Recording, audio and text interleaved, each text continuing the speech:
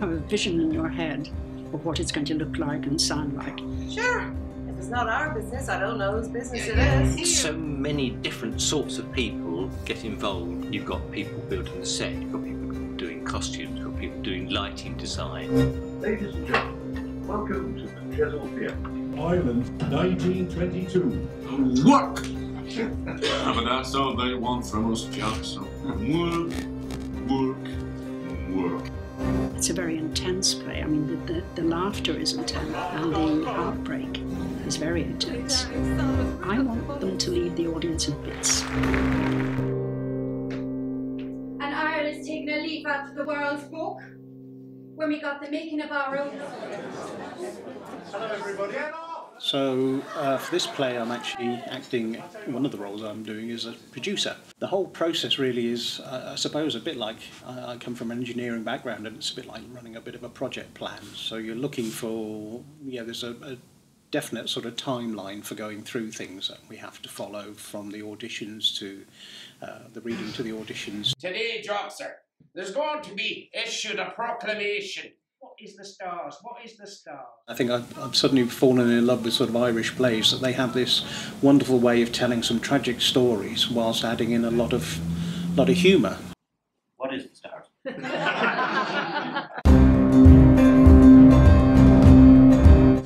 Nice to meet you. Lovely to meet you too. Hello. Hi. Hi. Hi, I'm John. Oh, how are you? It's nice to meet you. I'm here, gone. I think what really frustrates me about the world of acting and theatre is that it doesn't matter how good your last show was, you start at the bottom again almost. If you ease up there because you're trying to stop them. Boy in a tenement house, what with rain? Sorry, so you're going to end on reading? Yeah. Right, okay, I don't know when you're putting in. The script. But you're not doing that. No, we're not doing But that. how's We reading? get stuck in a rut here, guys. Yeah, I love the fact that he's an old git in every way, really. He's a selfish bastard who enjoys people's attention. I'm not saying that that's... I don't know that... It probably is revealing some aspect of my personality, deeply sort of embedded, but I don't know, I just think that is fun to play. It really is fun to play. Big character. A big character who... not necessarily very likeable, but is very... He's likeable and not likeable, I think, by turns to the audience, but it is inside a selfish git. I mean, it's not easier to play that kind of part, but I think it's fun to play that kind of part. I do anyway. Oh, isn't this a nice thing to come rolling in on top of me? And it'll be fellas all over the district before you can say Jack Robinson. And whenever I'm seen, they'll whisper, "That's the father of Mary Boyle that had the kid with the swank she used to go with. Do you know? Do you know?" So, what's it like working with your partner together in the play? It's fine, it's good. Strangely enough, I spend less time with you than I do with Jobster. Joxer! Joxer, are you there? Yes. Yeah, might be what's the problem with the marriage. What marriage? Juno, the captains. You talk very queer, Joxer. What could he hear? About you not getting the money. In some way or other. And what would prevent me from getting the money? So normally when I act, I'm quite tall and quite expansive, but just shrink it all down, keep my hands in, keep my feet in, shrink down physically, and because it's a status thing, I'm smaller in status than Captain Boyle. In with the £3.5 with Mrs. Madigan's riz on the blankets and the table for you, and she says you're to be in no hurry paying it back. She won't be long without it. Now I'm expecting the first cheque for a couple of hundred any day now. There's the £5 for yourself, Jonesy. Go on, take it. I won't hold me tongue. I won't hold me tongue. I wanted to take the part of Johnny because he was, like I said, so different to me. It was just, and it was completely different to anything I've ever done before, because he's like probably like a manic depressive. Nice cup of tea in a minute. Oh, tea, you're always thinking of tea. A man was dying, you tried to make him swallow a cup of tea. And he's obviously got post-traumatic stress. For mother of God! The light's gone out! Well, you put the wind on me the way you bowled that time. The mother of God! And it was just something I've never experienced before, and it was... I've normally in plays I've done before, I've always been in like a comic role, so it's really nice to come into like a role that does have comedy moments and have absolutely none of them. And like I think like Cecily says, I've got like one line that's funny and that's it. I just think it's quite fun to be somebody else for a little while. The best man for a woman is the one with whom she has the one for whom she has the most love. And Charlie had it all. Didn't really think about the fact that I'd have to do an Irish accent until I was at the audition. Ooh, got to quickly find one. Yeah. And very, very formal in your speech. And I am going to drag it out of your guts if necessary. So it's they're all doing something that they haven't done before, even in terms of the accent or the type of play they're in. On page, have you got that, darling? Page 34. I'm from Dublin, but it's a while since I've lived there. Now, when you work with an Irish play, because you say that your accent has gone a little bit, do you feel like it comes back? Oh, absolutely. Dirty birds. Dirty birds. Dirty birds. First. Dirty birds. First cousin. First. Wait till you hear what Mr. Benton has to say first. First. Say surrender. Surrender. Surrender. I've worked with Cecily on a number of occasions, and she normally says to me, Juno, I could live on that set. But she said I couldn't live on that because it would be much too drafty. So bits of it are representational. You know, we've got the Ionic Greek column, you know, which indicated that it was quite a grand house at one time. It is painted in a way that makes it distressed, so it looks as if it is deteriorating rapidly. So it's got bits of realism isolated in a non-representational way, if that makes any sense. Actually, I've got one I did earlier. Can I just sit on Yeah, sure. What does it say? David has also drawn in SketchUp files all of our flats. Although it looks deceptively simple because it hasn't got very many set pieces around it, it was quite a long build on it because the set pieces, especially the two windows back here, are quite complicated to build. The stove was just two of our storage boxes with a stove front put on and red lights and imitation coal inside. It looks good enough, and we did find some cast iron feet someone was throwing away from someone's bathroom, so we managed to pinch those. Simple cupboard, made again from a table, which we can remodify later. Shelves, bits and pieces. This is supposed to be a temporary wall the occupants have built themselves to wall off a corner of this rather, what was a posh room. This set also uses mouldings, which we started using again a few years ago. These again are the mouldings we mentioned, just plastic mouldings, but they look very effective. Now, any pieces that are made that are worth keeping, I can see them to be reused, we'll try and store, although we're very short of storage space in here. So we're now on the first floor, and this is where all the lighting and electrical stuff gets stored, along with what furniture we can hang on to. And this is like a Pandora's box combined with the TARDIS.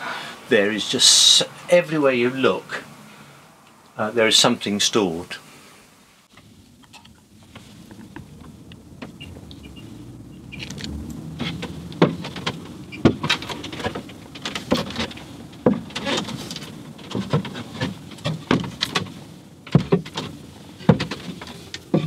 So here we've got old sort of light fittings. We've got a big collection of old telephones. About 30% of our costumes are at this level. All of our costumes are very carefully catalogued. They're looked after. They are washed regularly. We know exactly what we've got. It's all on the computer. So we know what we've got. You see, so you can be a king for a day.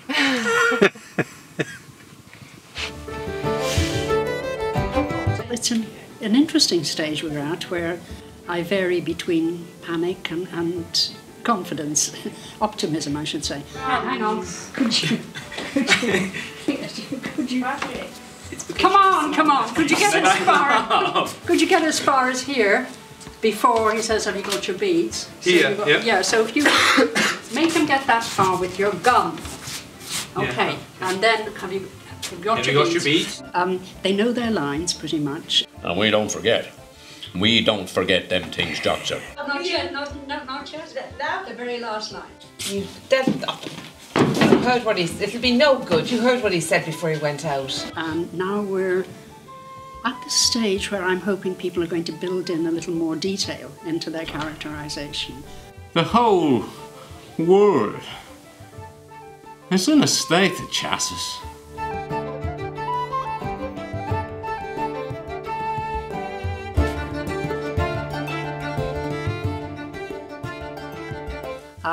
The more experienced members of the cast find that a little easier because they have the confidence to start to play with the material a little bit more. I'll show them I've a little spirit left in me still. Some of the less experienced ones are just glad to be able to get through it without forgetting lines and so on. Come on! Sorry, line. Also, there are a couple of things like the accents are beginning to wander a little bit, but we'll have our tame Dubliner coming in to work on us next week. Your act was actually really quite good. I was just really in, so... Keep rolling the R's and the I's you're more pronouncing like an OI, like in right, Yeah. which is more right. Just try and make it like OI, like oil. Yeah, oil. Really. Oil. And the and any vowel that followed with an R beside it, like the dirty bird. There are some lovely things beginning to develop that I feel very happy about. They're beginning to be able to sort of pick up the pace, and so it sounds more like a normal conversation rather than waiting just for your cue so you can then say the line you already know, where it begins to sound a bit more like normal speech. You sit down and you take your breakfast and let me get to me work from an hour late already waiting for you. Well, you needn't have waited, for I take no breakfast. Usually by the end of the run I feel now I can begin to do something with this play. I'm never satisfied. It's a hopeless quest for perfection, and that's never going to happen because you have a vision in your head of what it's going to look like and sound like. Never tarry, and an English one he is sure to marry. And still she cried, I love him the best, and a trouble mine sure can know no rest. And still she cried, bonny boys are few, and if my love leaves me, what shall I do? And you know, even if I had the resources of the National Theatre, it's still it doesn't approach the you know, the interior vision. We have a big department. We have an awful lot of props, but they're sort of standard things from TVs, cameras, walking sticks, things like that. So the guns even that are used in this are from our standard stock. Who are you? What are you doing here? Removing furniture that's not paid for. But there's quite a few things that you find that need to be a bit more bespoke. So I've had a lot of fun making a cover for the newspaper, of all things. That's probably the thing that's taken me most work, to make a cover for the Irish Times from 1922, which took a bit of work of finding old newspapers from that era and then copying them in, editing them, putting the right headers on, and then finding a way to print them and bring them out into the big size of a newspaper. But we got there in the end. Was it a bottle of stout or a drop of whiskey? Well, now, I think the bottle of stout would be a little too heavy on me stomach after me tea. The bottles of beer, we wanted low alcohol stout. I managed to find some, it was Dutch, but we needed to lose the labels, so the backstage guys did that, but I printed some labels and we stuck those on, so really kind of a gopher really for a lot of the bits and pieces that popped up, so things from the sixpences, I went and found some coins, bottle openers, all the little little bits and pieces that are fairly bespoke, I suppose. I even went looking for the teapot at one point around an antique shop and found that sort of thing. So for me it's great fun. I enjoy looking for things, and particularly ways of being creative to come up with an answer rather than just spending money. It was catching the lights and reflecting into the audience. So there's a favourite old trick where they put it, they use Vaseline and just smear Vaseline on, and it takes the glare out of it but leaves it still shiny. We can always go out and spend money. The stove is a case in point. It needed some cast iron legs. We could have bought some for 35 quid.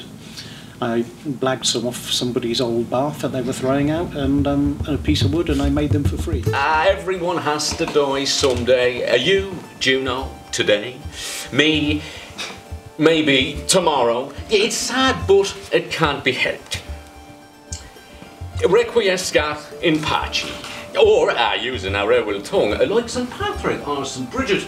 Gesayeri Giaera. Oh, da, that's not rest in peace. That's God Save Ireland. Yeah, it's all the same, isn't it? A prayer. I feel now that we're in the home straight of Juno, that we are coming up for just 1 and a bit weeks away from the first night, that there's a sense of excitement that's keeping me going.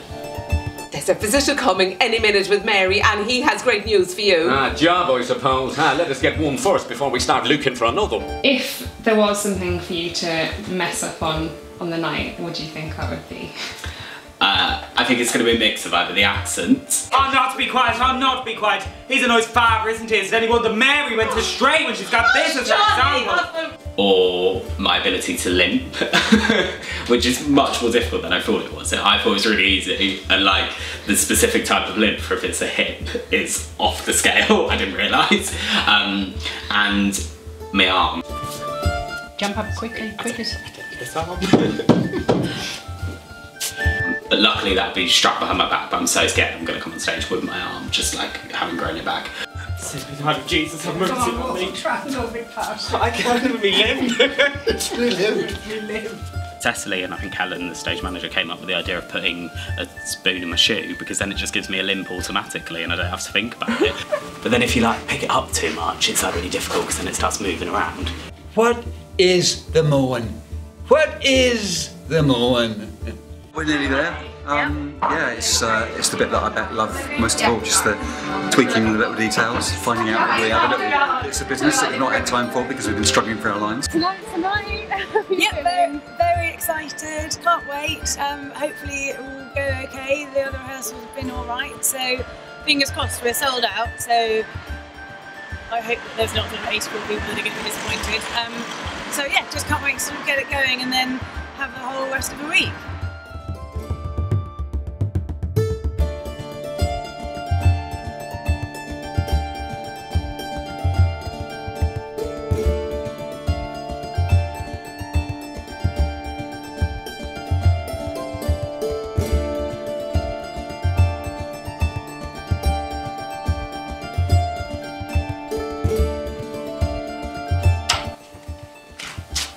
Hasn't he come in yet? Oh no, mother.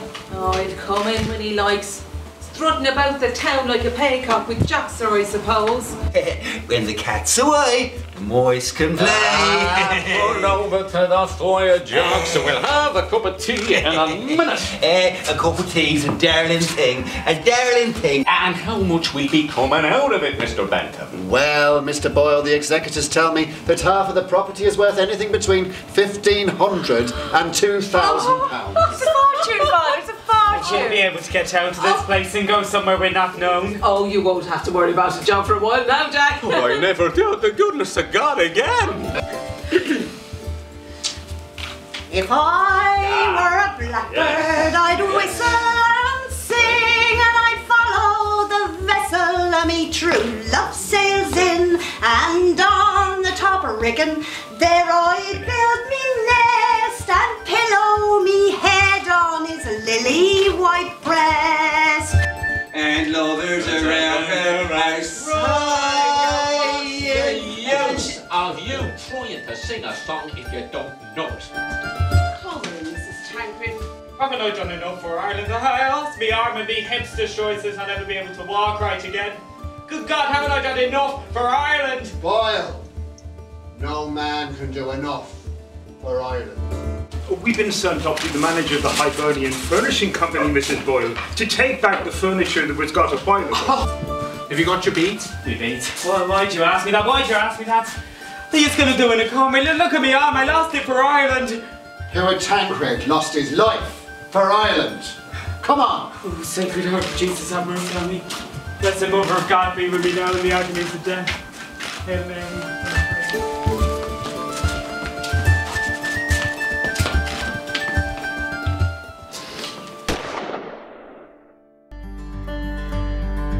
So for all of them, it's been a challenge. Next time, on another project with the same team, you work better.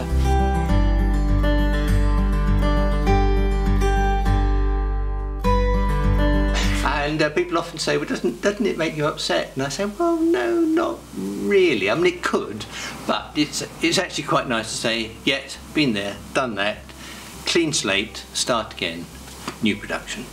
It's good.